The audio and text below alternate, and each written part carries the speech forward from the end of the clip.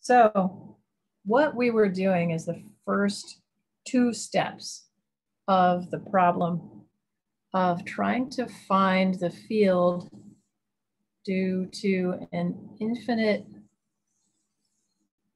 plane of surface current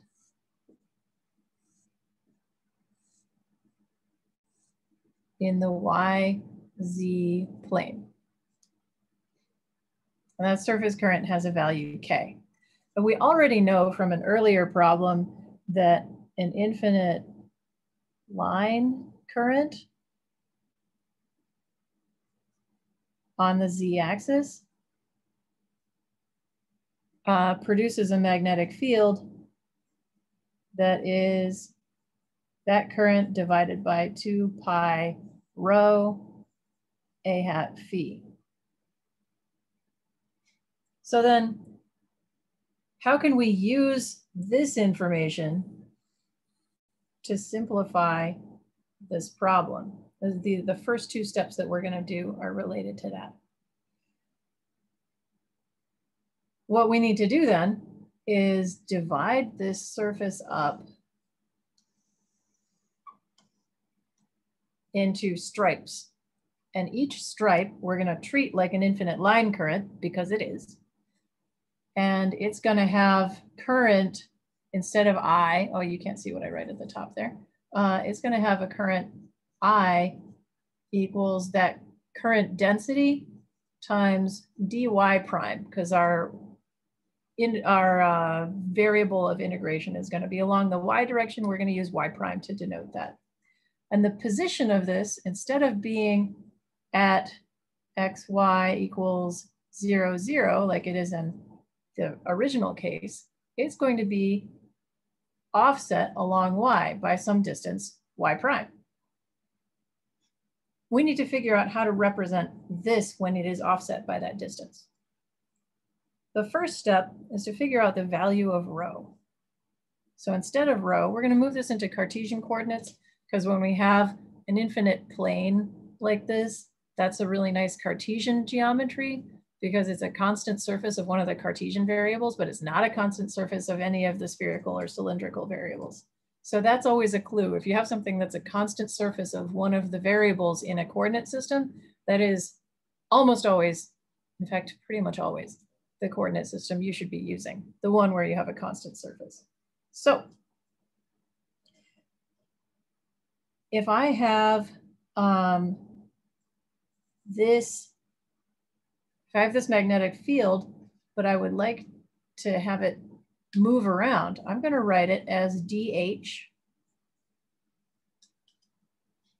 And the current is going to be replaced by K dy prime, because I'm going to do an integral. So this is the differential element of the magnetic field. I'm still going to have a 1 over 2 pi.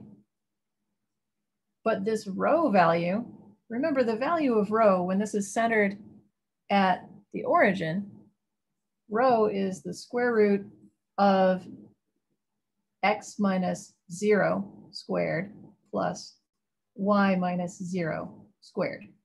Because these are the x and y coordinates of the observation point. You need a little bit more visibility there.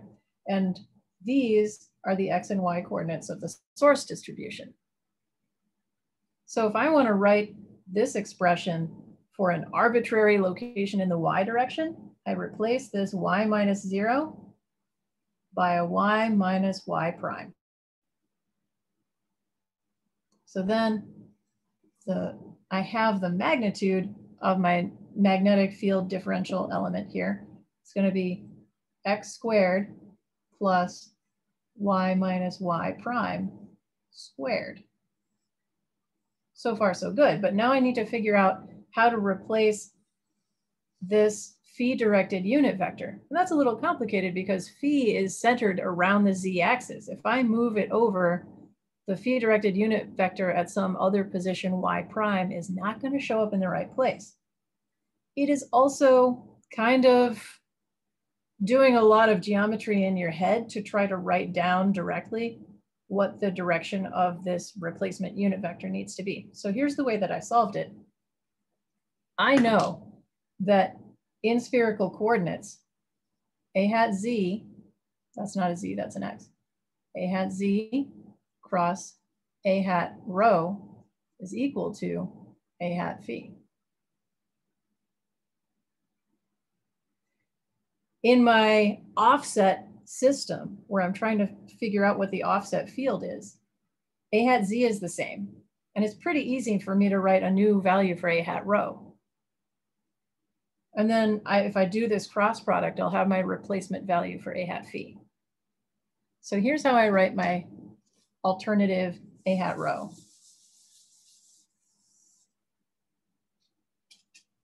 That unit vector is going to be x minus 0 a hat x plus y minus y prime a hat y divided by the magnitude of that, which is the same row replacement square root again. So divided by all of this, x squared plus y minus y prime squared.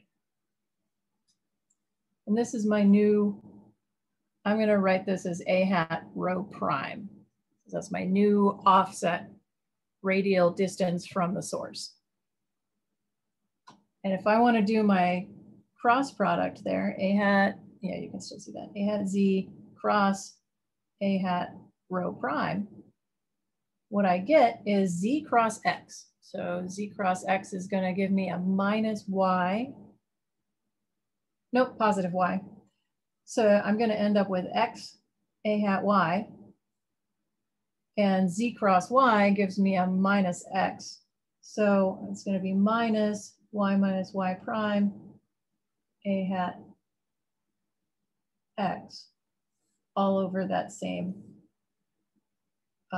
distance, x squared plus y minus y prime squared, like that.